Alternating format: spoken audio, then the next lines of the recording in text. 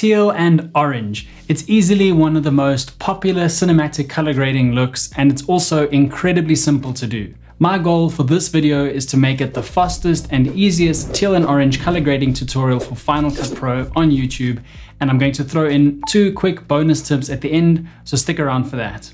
So why is teal and orange so popular? Well, teal and orange are complementary colors, meaning they are opposites on the color wheel. One reason why the teal and orange look works so well is because our skin tones lie in the orange part of the spectrum. So you can achieve great color contrast by adding some teal into the shot and enhancing the orange, which you can find in the skin tones, in your color grade. This is a popular color grade that is used in a lot of films, and that's why it's often referred to as a cinematic color grade or a cinematic look.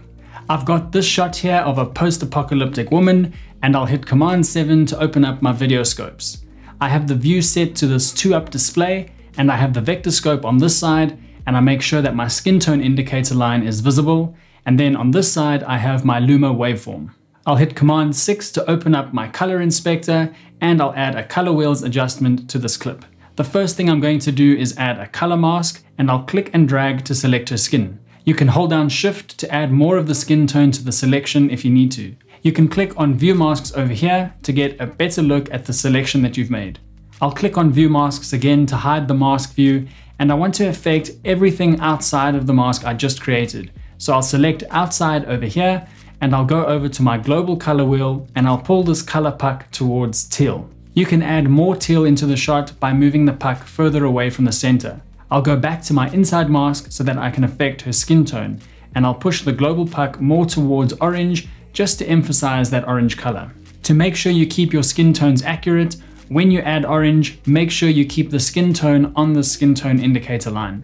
Lastly, you can see in the shadows that we have a lot of teal, and even the areas that should be pure black look like they have some sort of teal wash over them. You can fix that by adding a hue saturation curves adjustment, and then scroll down to the Luma versus saturation curve, and we're going to desaturate the black areas by adding a point over here and dropping the pure black values to totally desaturate them. I'll move this up and down here so you can see the difference that it makes in the dark areas of the shot, but also look at the Luma waveform. Notice how you have this teal color in the shadows and the black areas, and as I move the saturation down, I'm removing teal from the darkest parts of the shot. And that's all there is to it.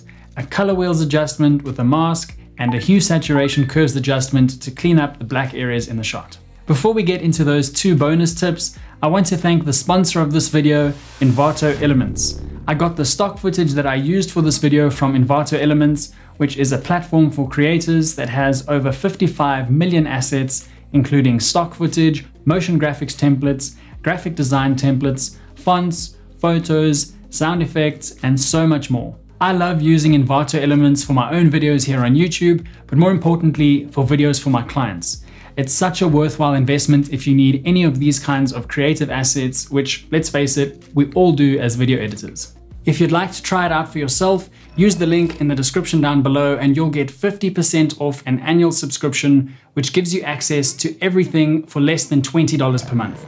So the first of 2 bonus tips that I have for you is to save what we've done here as a preset. You can do that by clicking on the Save Effects preset button at the bottom of the inspector window, and I'll rename it to Teal and Orange. And I'll add that to my color category. Now when you want to add this look to another shot, you can just find that preset in your effects browser and drop it onto another clip. I'll drop it onto this clip of someone with a darker skin tone to show you that it also works with darker skin tones. Once applied, simply head over to the color mask on the color wheels adjustment and select that person's skin tone. You can tweak the inside and the outside global colors if you need to, and just like that, you have a teal and orange look. The second tip is to use this preset to create alternate looks. You might have noticed in some Hollywood movies that they have this really cool cinematic green and orange sort of color grade, and you can use the same preset to create a look like that really quickly. Using this clip for example, I'll apply the teal and orange preset we created, and I'll adjust the color mask by selecting the skin tone. That's an important step to make sure that the color grading we do is applied to the correct parts of the shot. Then head over to your outside mask and pull the global puck more towards a green color. Just like that, you have a totally new look, and you can play around with these colors as much as you like to create your own unique looks. If you enjoyed this video, you might also enjoy this color grading breakdown video where I go through my 6-step process of color grading from start to finish.